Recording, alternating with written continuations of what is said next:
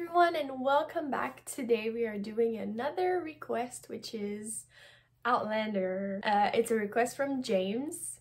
Thank you so much, James. I cannot express to you how thankful I am to be watching this show. I thank you. I really love it. And yeah, so I think I had a warning about this episode, which apparently will be gore or just like disturbing. I don't know, but thank you for the warning. And I'm so excited. Kate Triona, it's a nice name. All right.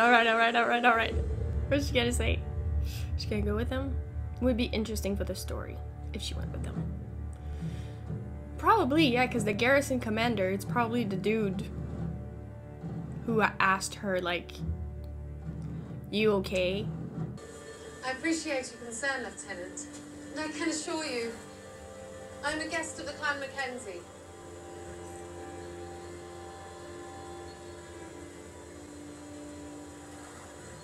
As you wish. Nevertheless, I'm certain my commander will wish to speak with you. He's presently in residence at the inn at Brockton.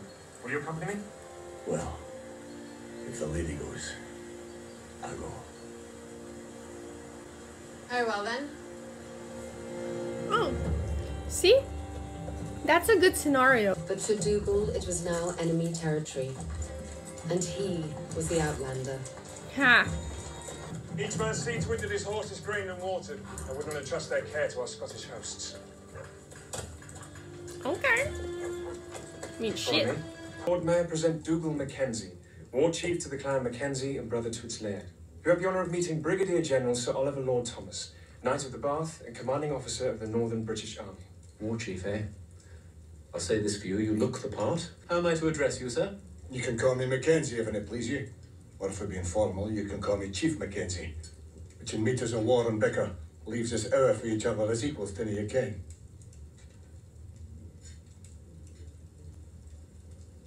I don't know about the rest of you, but I fail to understand a single word the creature said. Someone really ought to teach these people the King's English. I believe he's speaking English, sir. Why do I feel bad for Dougal right now? I don't like how they're treating him. They're really condescending and just like belittling him. Don't like it. The world would make a lot more sense if everybody spoke like Londoners. If you wish to hear Londoners speak, perhaps you should have stayed in London. Oh! He says no need, Lieutenant. I understood him perfectly well that time. That time. You understand when you want to understand, bitch. I would be more than happy to oblige, sir. I must say, Mrs. Beecham, we've had the most mesmerising adventure. I don't think she's having such a great time. But having been brought here and having met all you charming gentlemen, I do hope that my adventure is now over. Oh, yes. Lieutenant Foster, I imagine there'll be no difficulty in escorting Mrs. Beecham to Inverness, where she may book passage to wherever it pleases her to go. No difficulty at all, sir. My lord, are you aware that at this very We'll be moment... under attack, sir. We are not. You're putting the claret at risk. I suggest you step outside and rid yourself of half a league's worth of dust. By all means. We must protect the claret.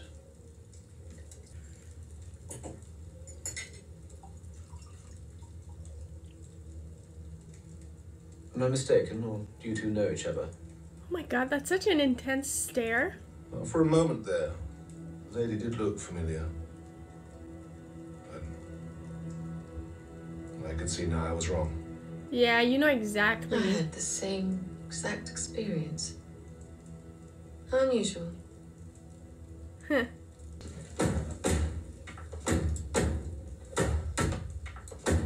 He is very unpleasant. I know. What if Captain Randall accompanies you to Inverness? No, You may why? regale him with tales of your adventure, sure to make the time fly by. No. Mrs. Beecham amongst the savages. How can you say about Dougal like ill-mannered and this and that, when this fucking dude, his English, and he's like the biggest prick in the castle, wherever they are, in the land. But ooh, Dougal, who stands up for himself and his people when you disrespect him in his face. He's so ill-mannered. Fuck you. 3 enlisted men have been fired upon by persons unknown just outside of town. Are these Scots rascals that bold to attack an armed British camp? I'll go. I've told you I've medical experience. I should not tears over red good for it. But my men would never undertake such an action without my consent. It's Randall you need to worry about. The army will be looking for someone to blame. But I pray that they can't hold me. Still, I'd feel better if you made yourself scarce. You, take this shoulder. Opium down his throat if you can. Opium. He's gonna be tripping. Nurse Beecham. You're back from saving lives. Is he gonna have a I haven't been pampered scar? like this since I was called up. I should hope not. I'm the only one allowed to pamper you, and you forget it. You'll get no argument from me. Oh, when you're holding a blade to my throat. Is it the same blade? Look how sweet he is. How? I know it's not the same person, Sure but you like. wouldn't rather bring us with you. Well, at the risk of losing it, God, no. No, it's been in my family for far too long. It's the same blade. No, I shall just have to suffer through a few more rough shades. Madam,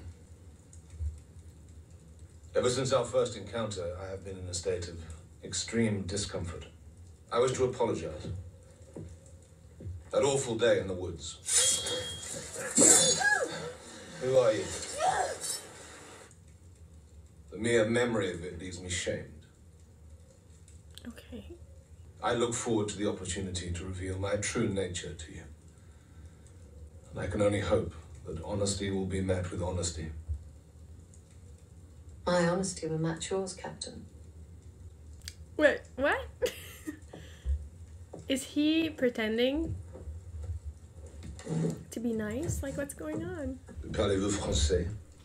Oui. Oui, très bien. That was good. Et quelle défense cela fait-il? Il n'y a pas assez de la prostituée en vous. What? You don't have the look of a woman who would rouge her nipples. Well, for that at least, I suppose I should thank you. These facts paint you either as an empty-headed trollop or as an agent in league with the king's enemies. If only you knew my guy. Captain, you force me to reveal things that no woman should say out loud. It was an affair of the heart. I met him in England. It's not love he felt for me, it was lust. When I refused him, he attacked me. I fled dressed only in my shift. It's so intense. It's like the whole episode is in one room. It's amazing. I'm loving it. Please. I would be interested in your opinion.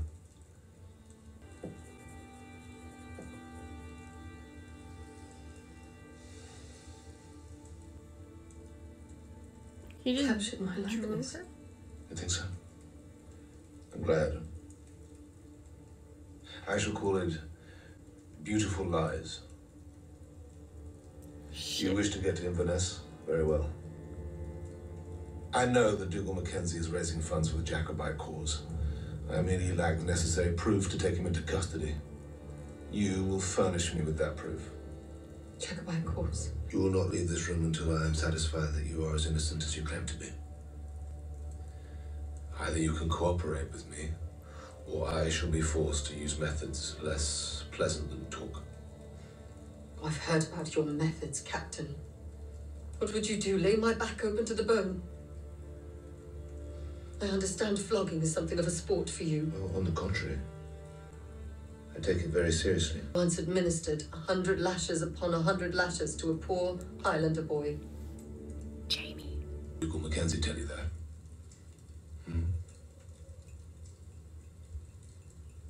He was there. He witnessed it. This time, I would administer them myself.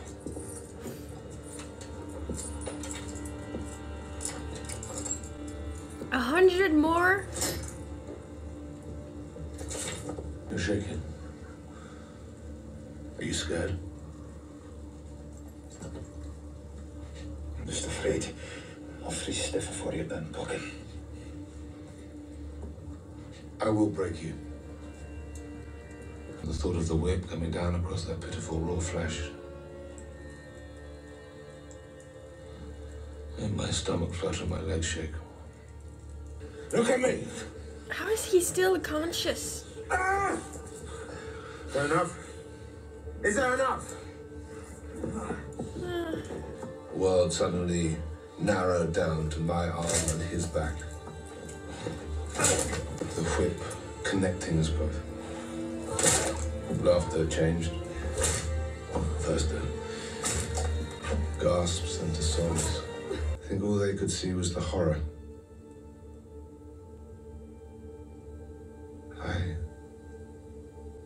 I could see the beauty.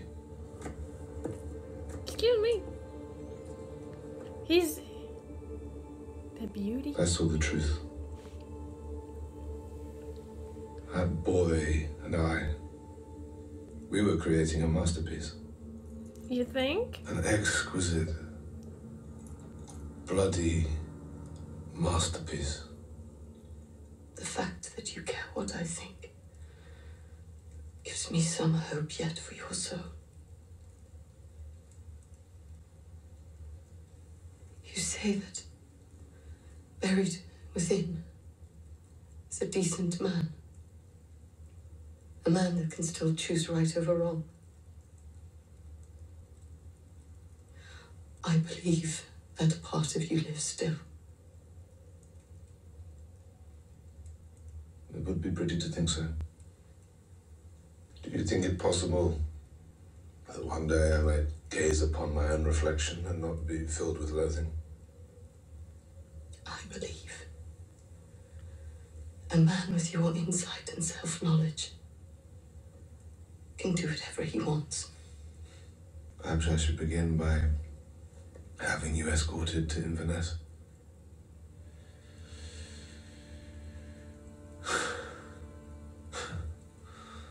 I've made you happy. Yes, you have. Mrs. Beecham and I require your assistance. Captain Randall, you have my deepest gratitude. What the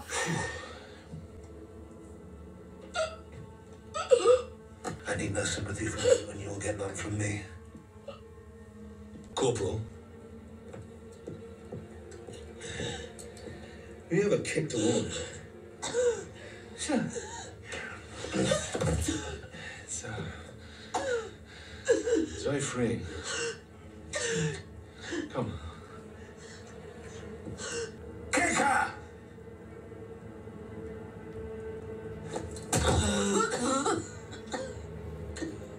Soft.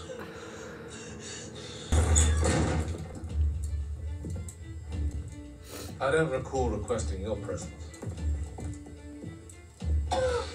If you come last me, you're done here. I suppose we're done for the day. Be sure to deliver her to Fort William by sundown tomorrow. If she is not present at the appointed time, you'll be accused of harboring a fugitive from English law. I look forward to our next meeting, Mrs. Beecham. I can only legally refuse to hand you back to Randall if I change you from an English woman to a Scot. Let's do that. Into a Scotland. And the only way I can do that is for you to marry one. Jamie. No, absolutely not. The idea of grinding your corn does tickle me. But it's not myself I'd be nominating for the position. Then who? Hugo wants us to be married. I know. Well, doesn't it bother you that I'm not a virgin? As long as it doesn't bother you that I am. I reckon one of us should ken what they're doing.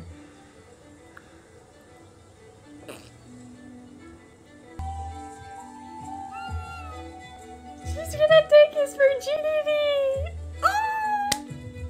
Well, she's not gonna take it. He's gonna give it to her. Oh my god, that's so cute! Oh. They don't have to, like, consume, right? It's not like they could not do it and just not say it. You know, if she's not comfortable, if she doesn't want to do it, she shouldn't have to. You know? But holy shit. I loved this episode, like, from beginning to end. It was amazing. Just the fact that the whole episode was like in one room, you know, when she met the officer. I have a hard time like retaining when they say officer and whatever title before, but you know, the guy that was sitting at the end of the table. And the way he was like treating, I think this, if I wasn't completely on the Scottish side, because, you know, she was trying to leave and there was some bumps in the road with her like adventure with the Scottish, the clan, the Mackenzie clan, you know? And to have like the possibility of her getting back to the British, like the English, and, you know, try to go home, I would have wanted that for her because that's what she wants and I'm rooting for her, you know? So, and I had hope. I really did have hope. And the only reason why he had me fooled when he was like, oh, redemption for Black Jack, blah, blah, blah, it's because of what he said, first of all. And it just made sense, you know? She was like, you're not the first guy to be changed by combat and everything. And also, he carries the face of her real-life husband, who, what we know from him so far and what we learned in, like, the first episode was that he's a decent man and she wouldn't be with him. Except that, like, after a lot of years, they were trying to, like, find each other again and see if they were still good for each other, and she kind of like didn't get the chance to decide, but it was looking good. So unless there was like, he's really not the man he was before war, unless there's that, we kind of like, we think her husband is a good guy, one of the good guys. And this dude, Black Jack Randall, he has his face. So we, you know, I wanted to believe that there was this kind of connection between the two and that she was reaching to him. But also, like, as soon as he started to come around, I was like, maybe he's playing her. Like, is he pretending to be good just so he can get information out of her? And it lasted long enough. And it seemed genuine enough that I was like, okay, he's probably, like, maybe she's gonna fall in love with him and it's gonna be complicated because it's her husband's ancestor or whatever. But what followed, and like, I understand the warning. I think I remember that the warning was about like the gory stuff, but also like the fact that it would be disturbing. And this part, when he fucking hit her, just to see, and again, it was really well played by the actor, but it was so gut-wrenching and just plain horrible. It was horrible. Like, I want to cry again thinking about it. It was so fucking cruel. The way he was just enjoying it. You know, and the way he said, like, have you ever like kicked a woman, as to say that it's not his first time, you know? He did it before and he loved it. It was horrible. But now I am completely in favor, and I have a newfound respect for Dougal. I wasn't sure but at the same time, like, we have to understand that for them, they don't know what we know as the audience. So, like, we're looking and we're like, oh, come on, dude, she's not a spy, but he would be right to be suspicious of her. So I'm more and more realizing that his reaction, not the fact that he, like, tried to force himself on her in the castle when he was really, really drunk. We have to understand their perspective. And I loved this episode, but it was so hard to watch. It was awful. But anyways, I'm gonna watch the next episode right now. So yeah, I'm gonna make another coffee and sit down and watch the other episode. But this one was amazing, and I can't believe how much I love this show. I really, really do. So thank you so much, James. It's it was season 1, episode 6, the Garrisson officer, something like that. I don't have a title in front of me. Wait a second. The Garrisson commander. So I'll see you guys for the next episode, and thank you for watching. Bye bye.